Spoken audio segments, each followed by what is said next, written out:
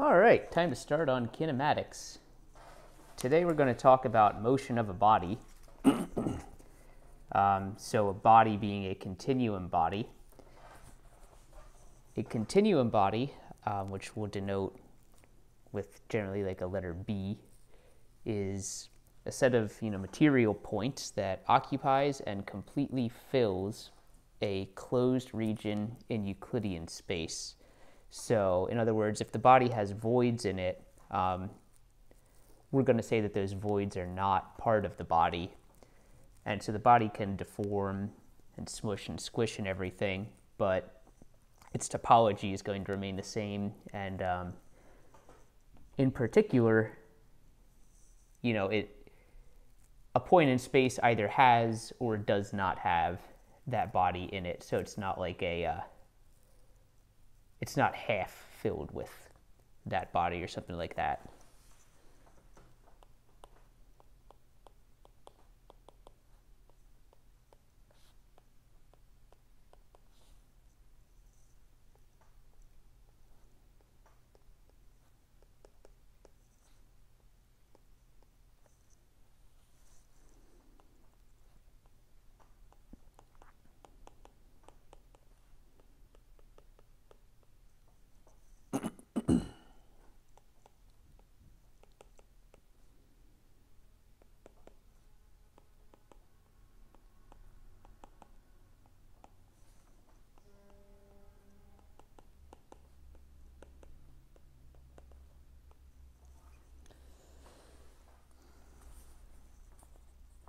We'll talk about configurations of the body, which is basically any way that its material could be smushed and moved around into filling space in Euclidean space without violating some rules, like it can't penetrate itself, you can't collapse regions to zero volume, things like that.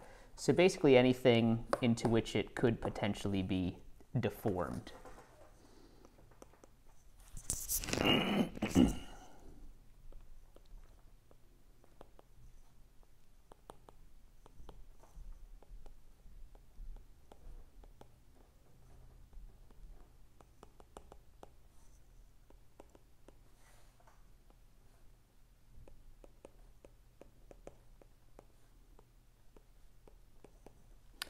So the admissible configuration is a region in Euclidean space. So we're identifying the configuration of the body with the region of space that it occupies, and we'll identify the points of the material with the points in space that they occupy.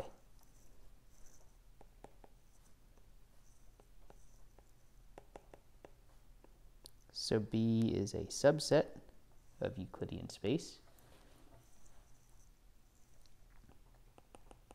with which the material points can be made to coincide through a smooth deformation.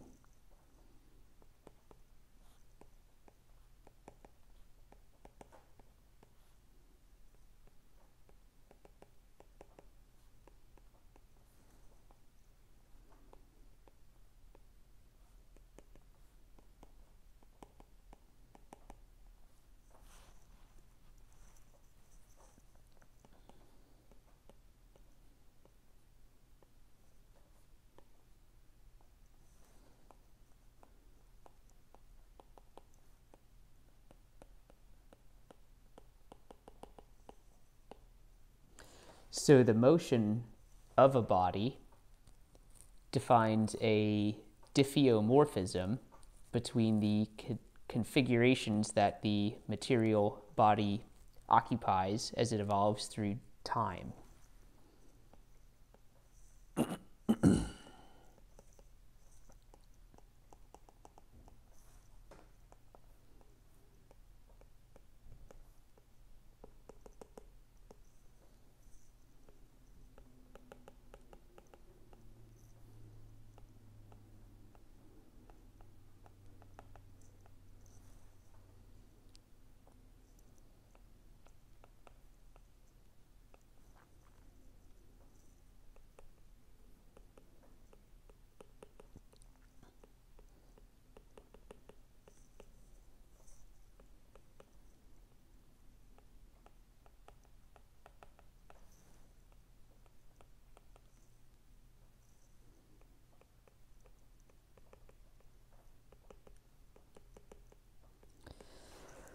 So diffeomorphism is a fancy graduate level math word, but basically what it means is that the body can get smushed and turned around and everything, but its topology doesn't change. So if a set is open, meaning say it has volume, but it doesn't include its boundary, just like the open interval in 1D, like your open parentheses one that doesn't include its endpoints, then it remains open. And sets that are contained within sets, so like say we have a body B and it goes to B, say at T1. If we have some set of points in the body here, call it P1, it remains in the body. And if we have another one, P2, that's contained entirely in there, it's going to remain entirely inside P1, that sort of thing. And points that are on the boundary are going to remain on the boundary. That's what it means to not alter the topology.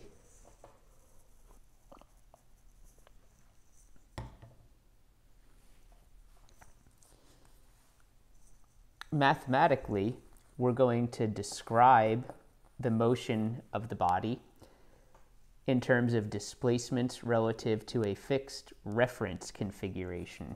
So everything, you pick one configuration and call it the reference configuration, and then everything else is described in terms of a deformation from that. Put that on the next page here.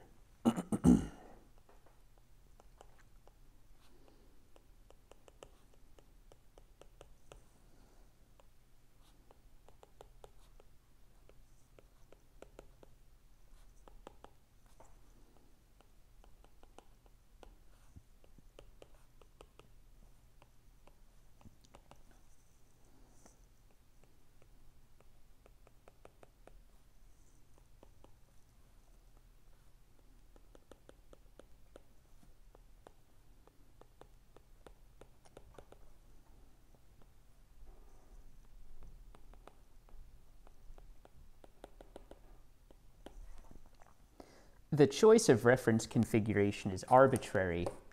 It doesn't even have to be a configuration that the body occupies at any time. It just has to be one that it could be, smushed and moved into occupying without violating geometry, so it couldn't self-penetrate or collapse to zero volume or anything in between.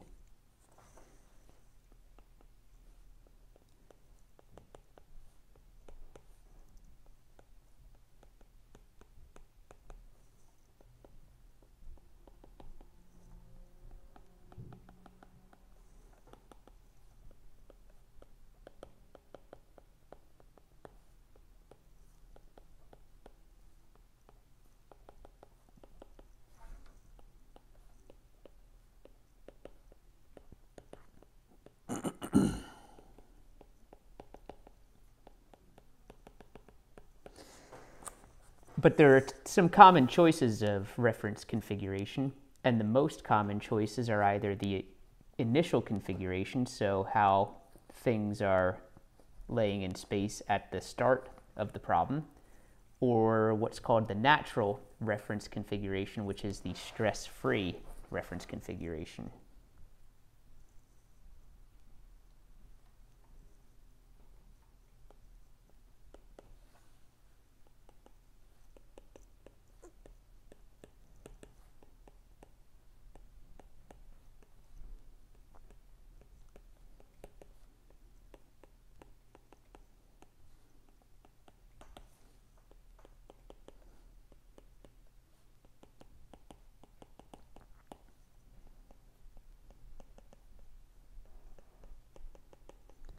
So the initial configuration is usually chosen for fluid mechanics. And also for linear elasticity if you're talking about small perturbations from the start.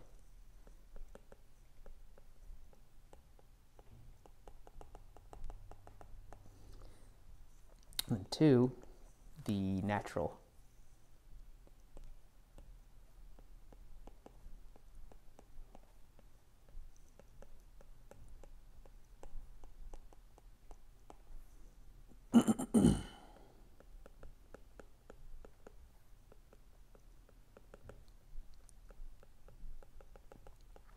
And this is almost always the choice. What? I don't even know what that is. That was a nice circle, better than I could draw. This is almost always used in solid mechanics.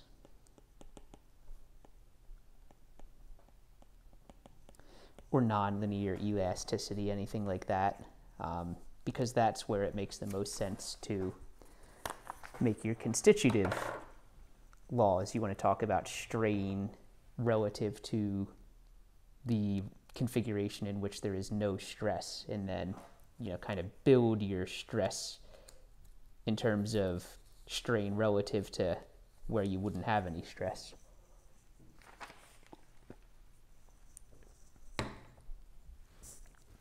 All right, so to describe the motion of a body, we'll define its configuration at any time t in terms of a deformation of the reference configuration. I'll write that out.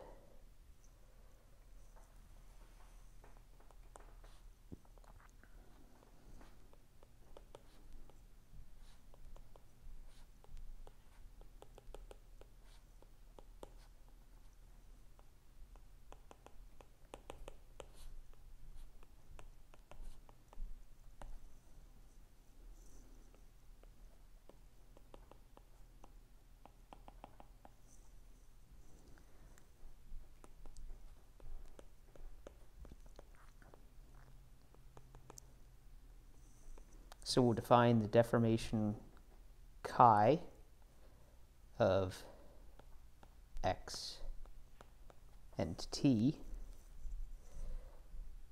which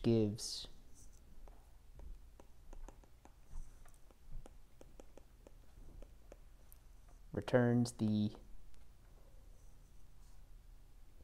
point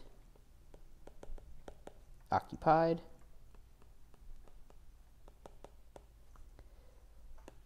by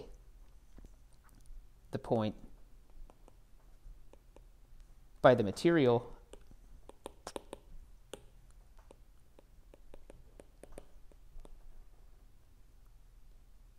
at point x in the reference configuration body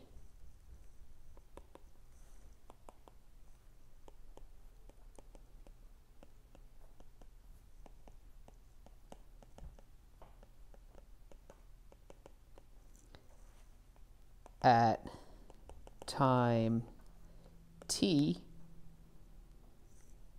in the deformed or spatial configuration.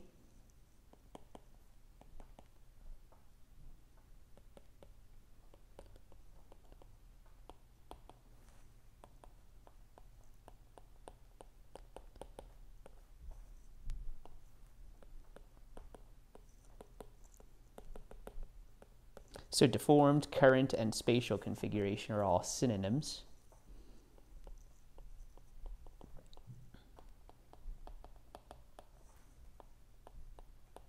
And we'll denote the spatial body as kind of a script B sub t. So that's the configuration at time t.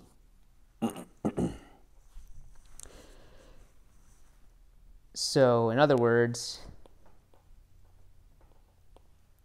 the points occupied by the body in the current configuration or spatial are equal to the image. Actually, let's do it this way first. The image of the reference body under this deformation map chi. And we'll introduce the notation chi t of x for notational convenience.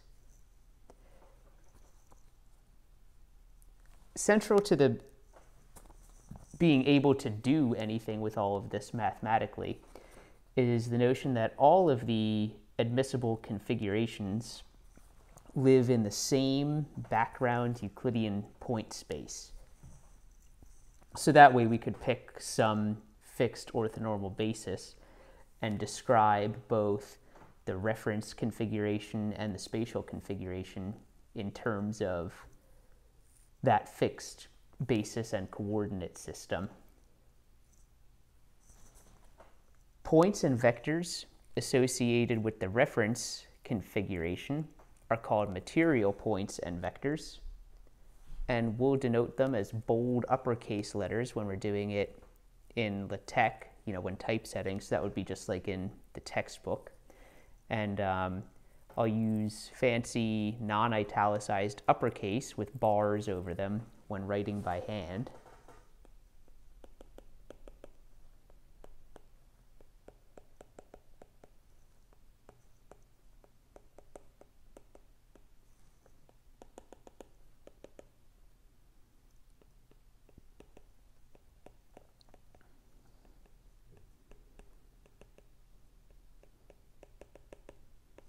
So the reference configuration is going to get a non-italicized uppercase letter, just like in the textbook.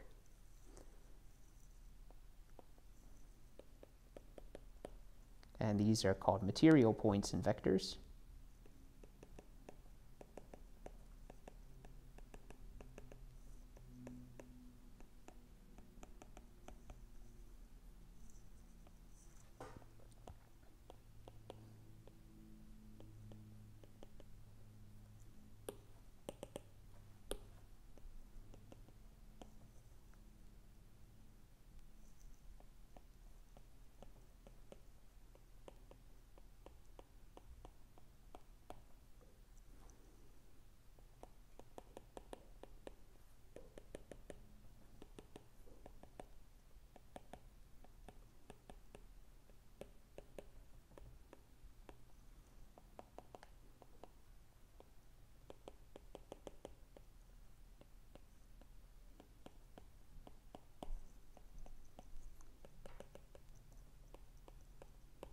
Like this.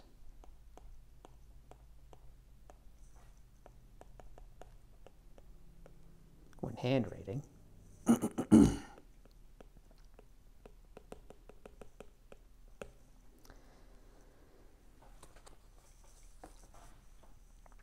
All right, points and vectors associated with the current or spatial configuration are called spatial points or vectors, and we'll denote them the normal way with lowercase letters.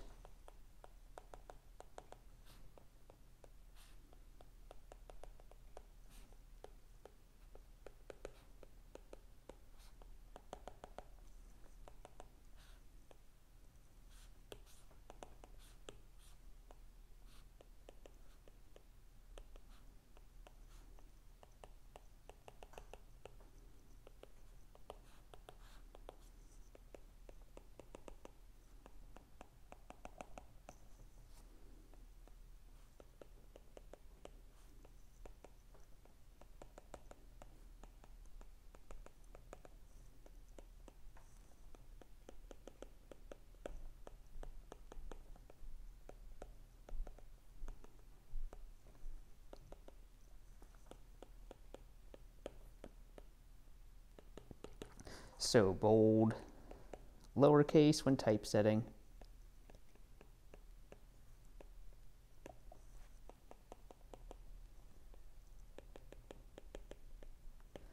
Lowercase single underlined when writing.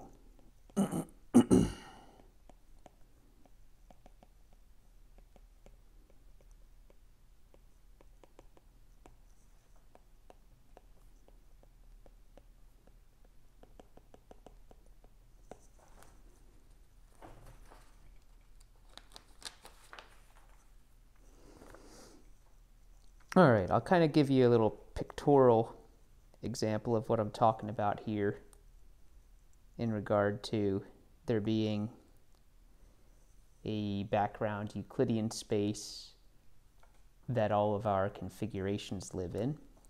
So let's draw our background Euclidean space.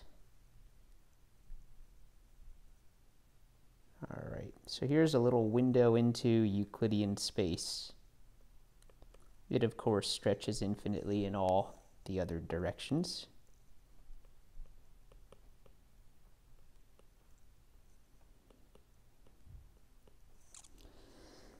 And somewhere over here, maybe we have, make it green's probably good for the reference configuration. Why not? So we have some reference configuration.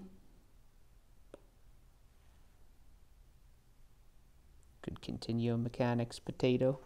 Actually, that's not a very good one because it's got a kink in it, and we're not looking at ones that have kinks in them. That's going to be good enough.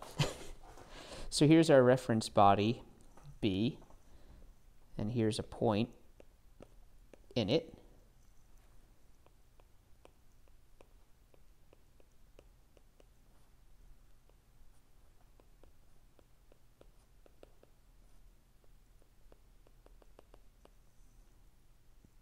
All right, we'll draw a little around it. All right, so maybe at some time t naught,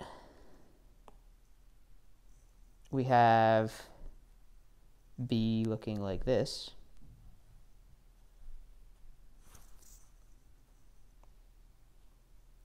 And maybe X goes to, let's do this, move this over a little.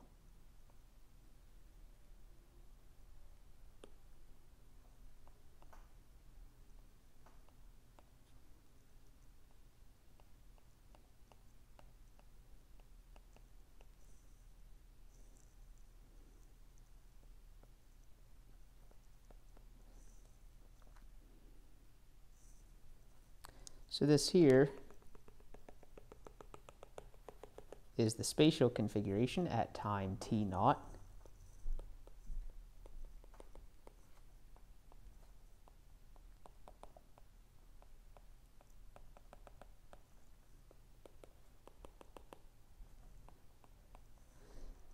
And maybe down over here, we have the spatial configuration at time t1.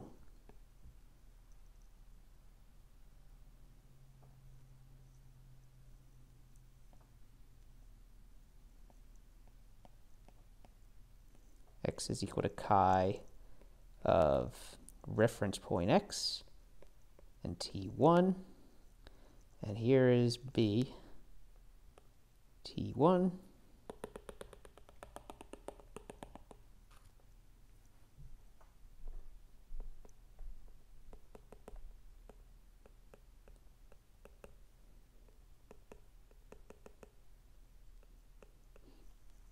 All right, well, the map from here to here is chi of B T naught. And the map from here to here is chi B T1. So the body actually occupies this configuration at time t naught, and can we zoom back out? Yeah. And this configuration at time t1. The actual path that it takes might,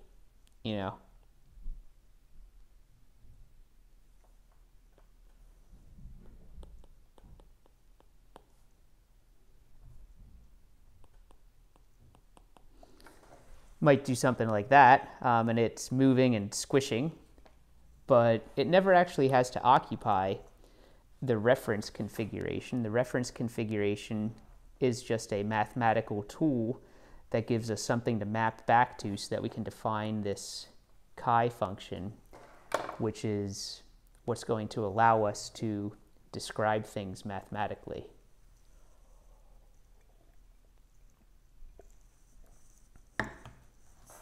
Careful to grab the stylus and not the pencil. That'll do some damage. All right, see if we can. Good, I think, yeah. All right, so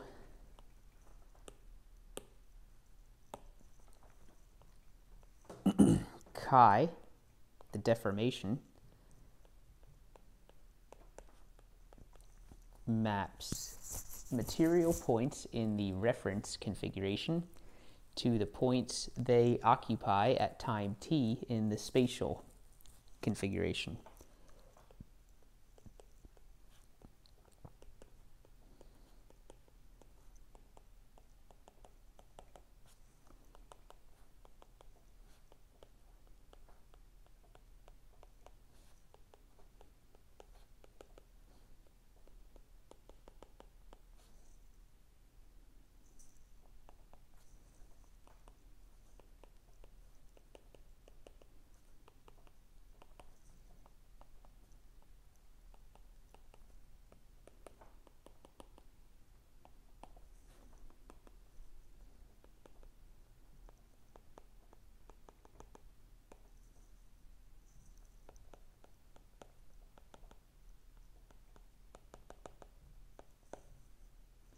And like I said before, chi is called the deformation.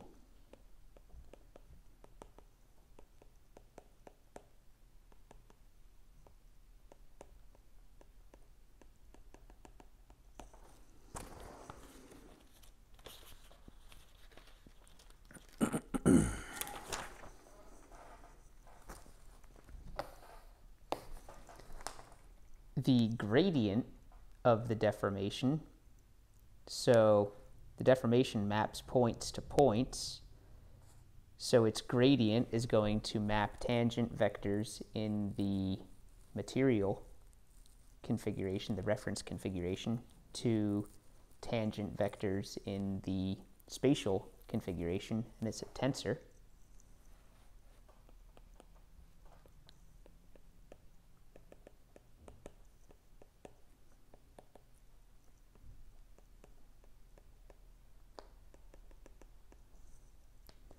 And it's called the deformation gradient most often, and we use it pretty often in the context of continuum mechanics, so we give it its own designation.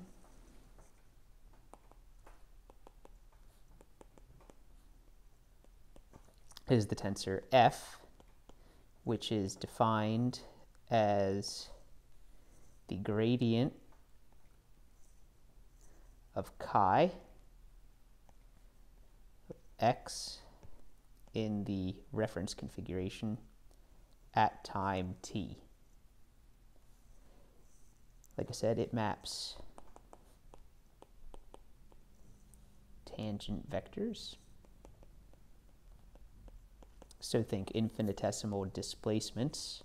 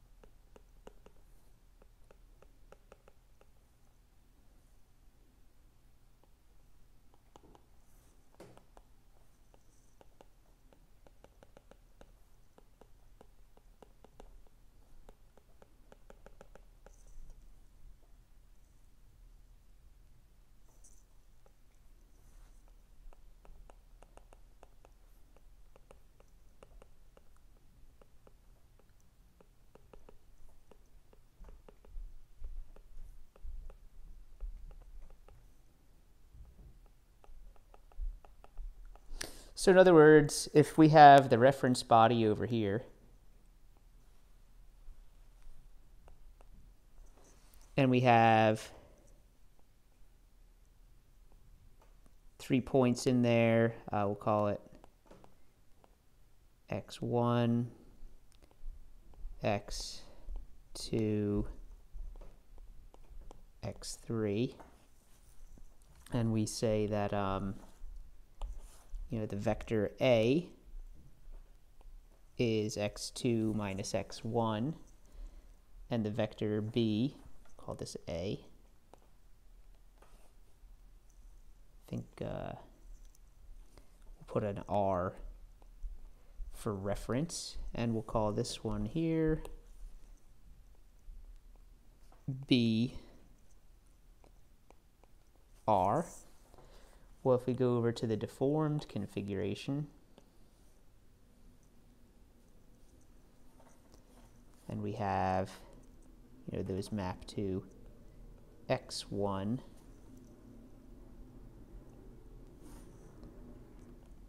x2, and x3, then the spatial vectors A and B, defining those displacements, we would have, if the distance between, we'll write it out.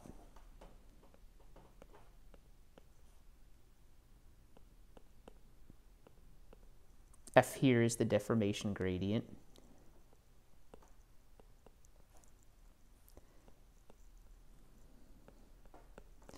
As x, we'll call it 2.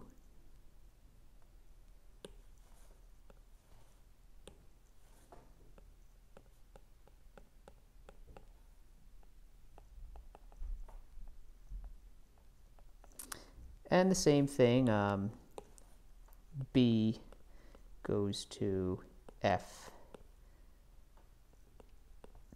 BR as x3 minus x1 gets small.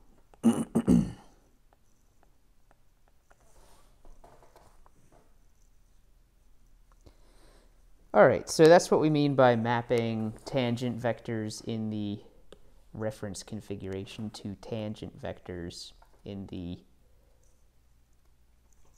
current configuration. Let me label that.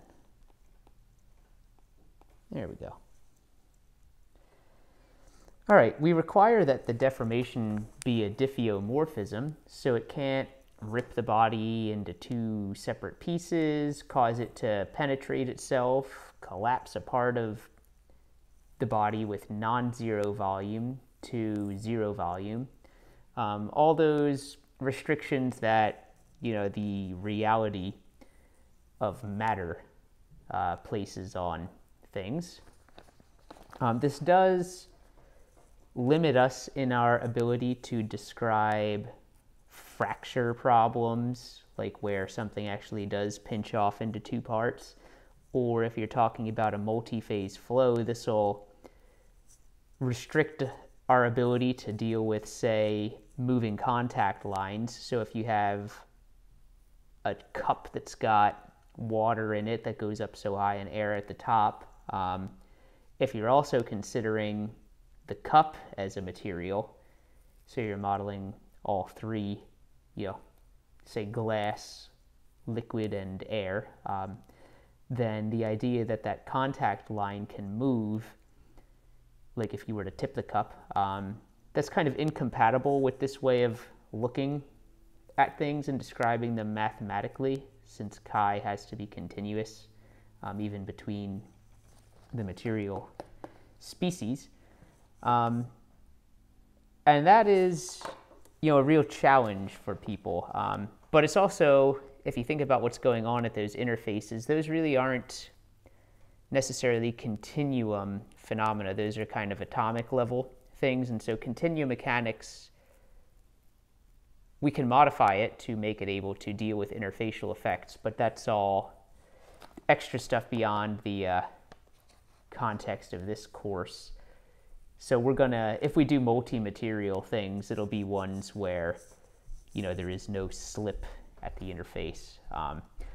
So, you know, like I said, people have come up with ways of dealing with those sorts of things, fracture and moving contact lines, things like that. But we're not going to deal with them here because continuum mechanics is difficult enough without doing that.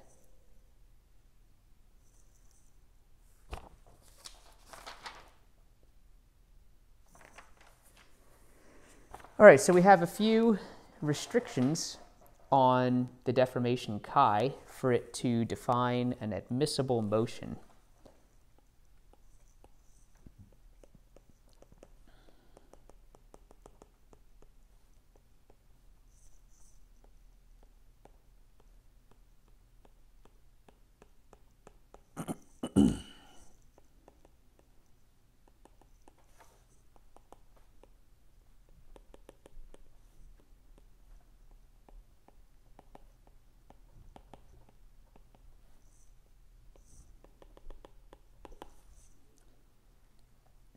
First is that it's going to be continuous in both space and time. And that's kind of a non-negotiable one, apart from fracture, but we're not dealing with that.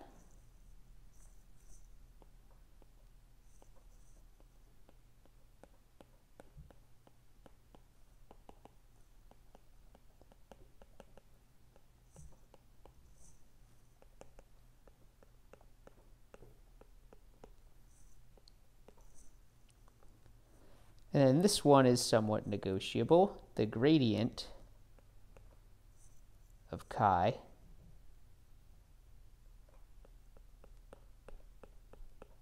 at a fixed time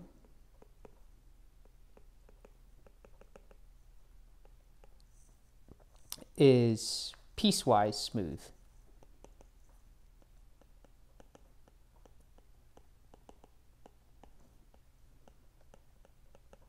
So our math is going to be all of our continuous equations that we come up with are kind of going to be based on it being smooth. But if it's piecewise smooth, so it can have jumps in the gradient, as long as those are limited to nice smooth surfaces, so you could have like a shock wave, contact, discontinuity, things like that, we're able to come up with jump conditions relating the jump in the deformation gradient to the jump in the state values or the stresses and things like that. But we need it to be smooth pretty much over the whole space except for a few surfaces that themselves have to be smooth. And then 3, the determinant of the deformation gradient, which we'll call J, capital J, of the material point X at any time t, has to be greater than 0, and that'll be for all x in the reference body, and for all t, we'll say any time t. So this is a statement that there is no self-penetration. You know, it can't collapse volumes to 0 volume, flip space inside out.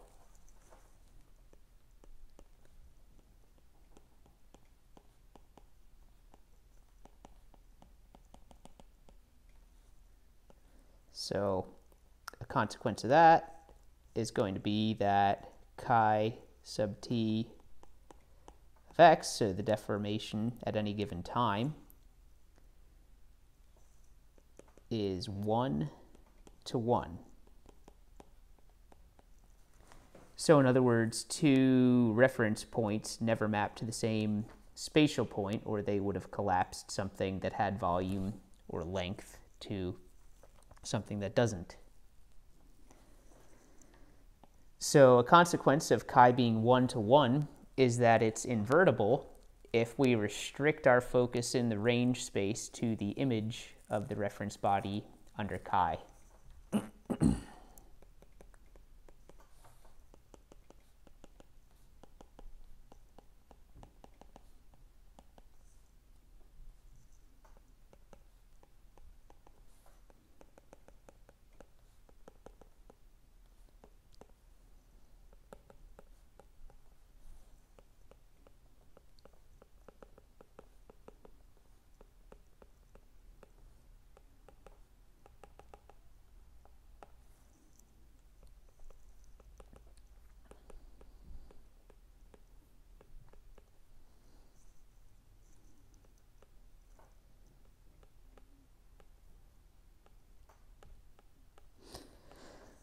So what this is saying is that if we pick, so we have over here the reference body, and we have over here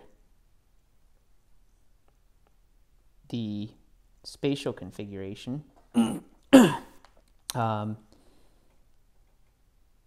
It's going to take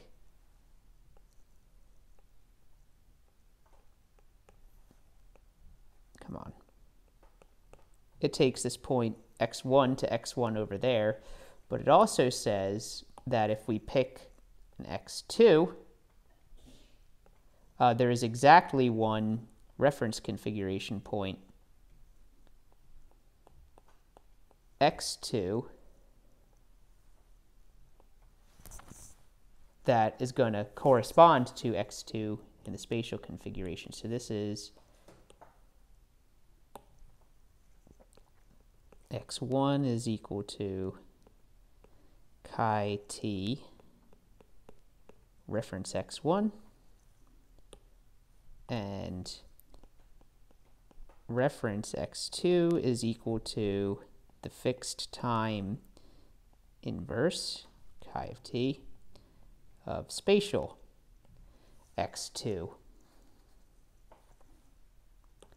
And what we're saying, restricting our attention to the image of the reference body under chi, is to say, say this is x3. Well, chi t inverse of x3 is undefined. Right? It's not a point that is occupied by material at time t, so we can't find the corresponding point in the reference body. Forget whether I mentioned it, but this J here is called the volumetric Jacobian.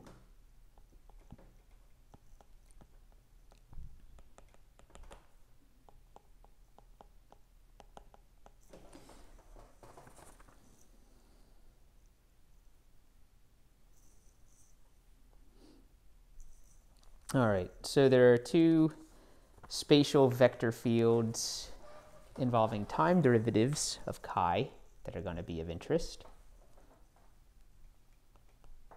Spatial vector field meaning that it returns a vector in the spatial configuration as an argument of point in space.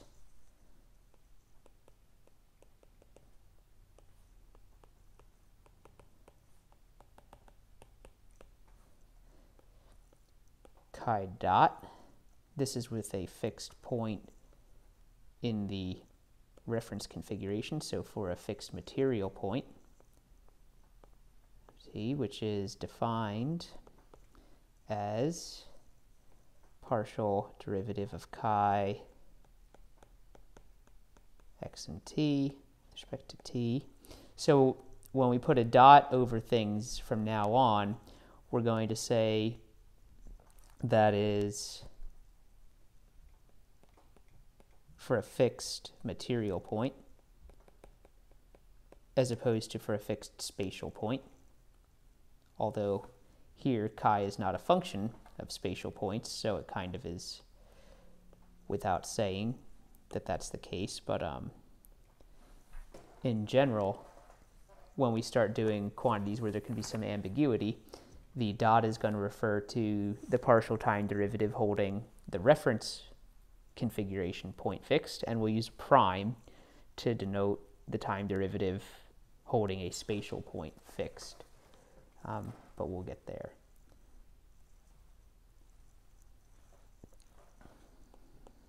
And chi double dot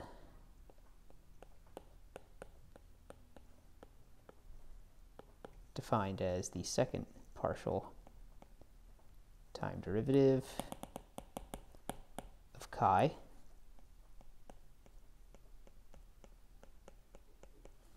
with respect to t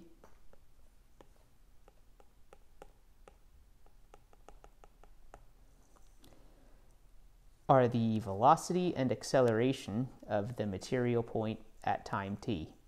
And so those are spatial vectors. You know, it's in the current configuration, that's what the velocity and acceleration are.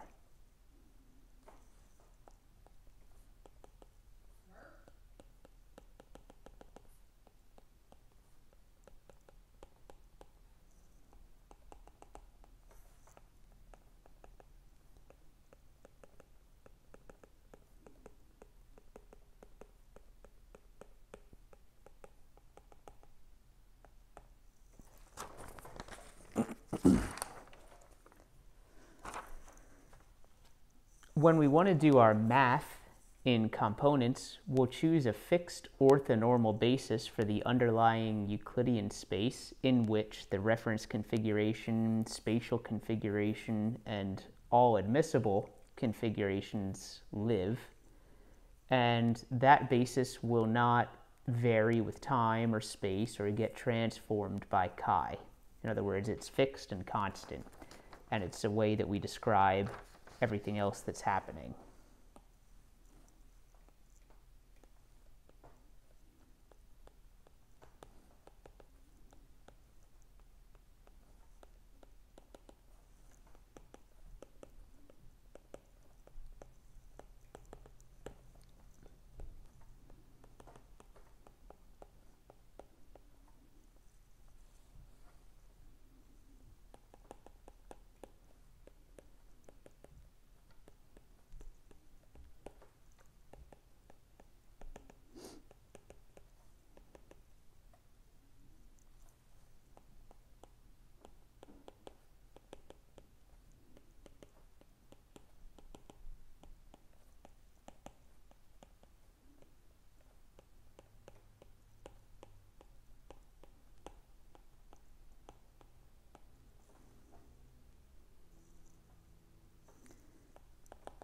And we'll choose a positively oriented basis, so E1 dot E2 cross E3 is equal to 1.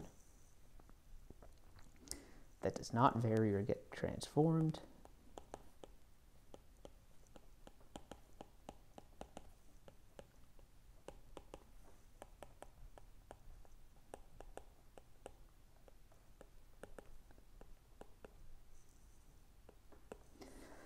A consequence of chi being a diffeomorphism between the reference body and the spatial body is that points in its boundary remain in its boundary, and points in its interior remain in its interior.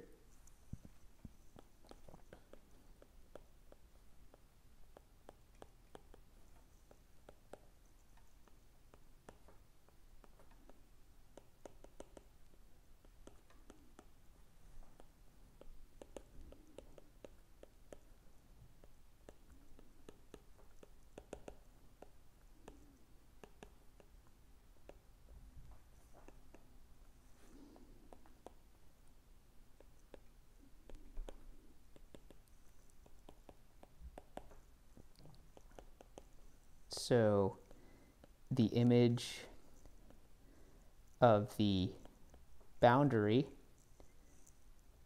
of the reference body under the deformation is equal to the boundary of the body in the spatial configuration. And the image of the interior of the body, so everything but the boundary, is equal to the interior of the body in the deformed configuration.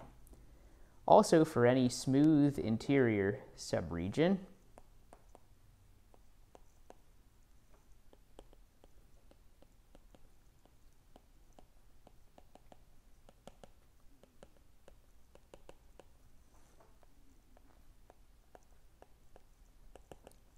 so we'll say P is a subregion of the reference configuration body. And although it doesn't matter here, whenever we're doing anything, we're always going to restrict our attention to nicely shaped subregions. So with P equal to the union of its interior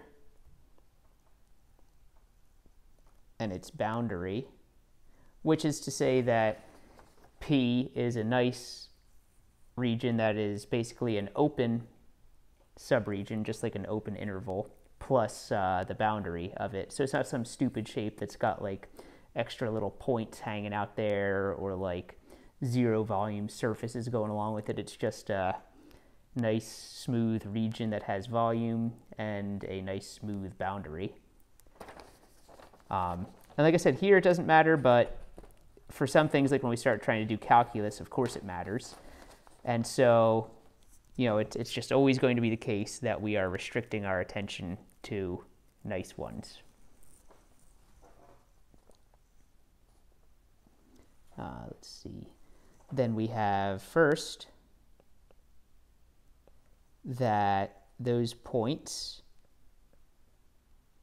in the deformed configuration are just equal to chi t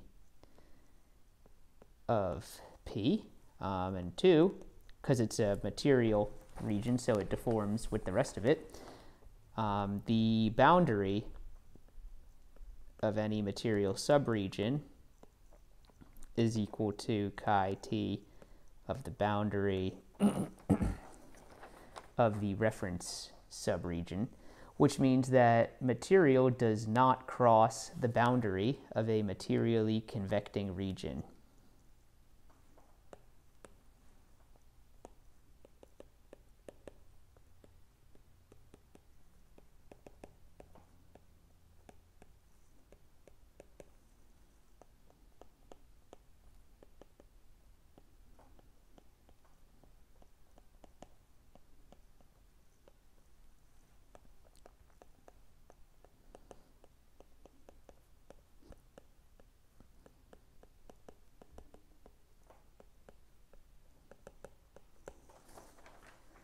All right, that'll be the end of this lecture. The next one will be on the deformation gradient. So now we've got to the part of the book where the chapters, most of them are pretty short, you know, like a page or two, maybe 3. So the lectures will probably get shorter and more frequent. And I'm not necessarily going to go through every section of every chapter or even every chapter. But the ones that I skip, I would ask that you read and try to understand, do an exercise or two. But the ones that I skip, I'm doing so just because I don't believe that they are totally vital to being able to do the course content. And of course, this book is quite long, and we're not going to get to all of the book, but we do want to make sure that we get through all of the balance laws and everything, and get to developing at least a couple constitutive theories using what's called the Coleman-Knoll procedure, because that's really what this course is all about, is coming up with constitutive models that are logical, which will mean that they will obey the second law of thermodynamics and be consistent with all of the balance laws. All right, hope you guys have been having a good weekend. Yeah, so I'm going to be getting out that deformation gradient lecture probably later today, and still working on the grading, but that'll be soon enough. I don't expect you to have to wait past Monday for that. And homework 3 is due Friday. All right, catch you later.